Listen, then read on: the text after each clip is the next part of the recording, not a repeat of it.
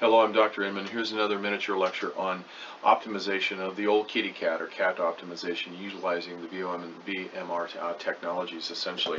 Very commonly in physical practice, we'll get old cats that are 15 to 20 years of age, and they're just not doing right. They're kind of wasting away essentially, and their body is kind of like wearing itself out. The accumulation of neurological interference up and down the spinal cord essentially very seldom will give us bony proliferations that we can see on x-ray like we can in the horse in 3 to 5 years, that we can in the dog in about 4 to 8 years, that we can in the human being in about 80 years. But we can see this very seldomly in the kitty cat, even though they have in fact a whole series of neurological interferences up and down their spinal cord.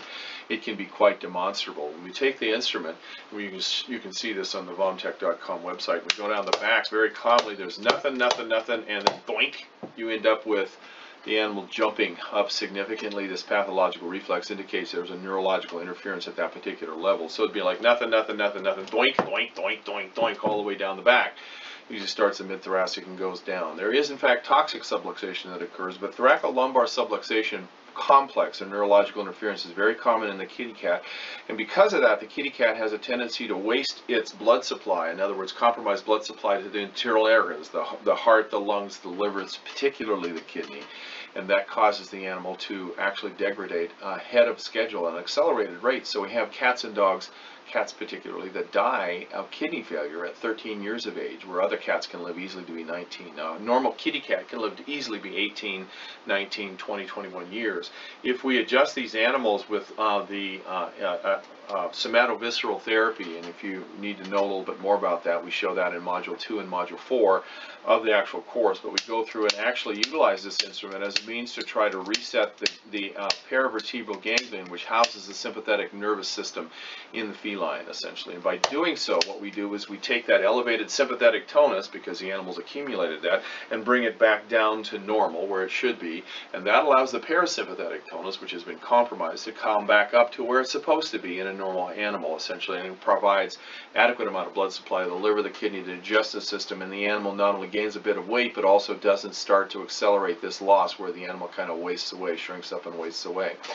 We can extend these animals' lives 3 to 5 years, essentially, and those 3 to 5 years are just normal, happy, healthy kitty cat years. So this is what we call updating, or at least tweaking, if you will, the old cat therapy. We can also do that with the laser. We use the laser frequency at 216 cycles per second, and we will, very much like we use in the dog and the horse, put the preset head at the thoracic inlet, and then we laser this animal's spinal cord like this with the 216 cycles per second. There are other frequencies that we use, frequency for kidney, 43, frequency for the digestive system, 83 and 96, along with the frequency for the colon, which is 20.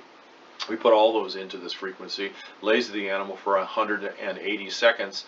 We may do that 5 or 6 times over a period of about 3 weeks.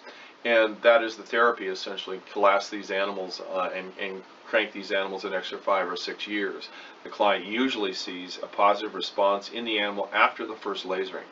So I'd like for you to go to the website vomtech.com and check it out. This is frequency-specific low-level laser therapy.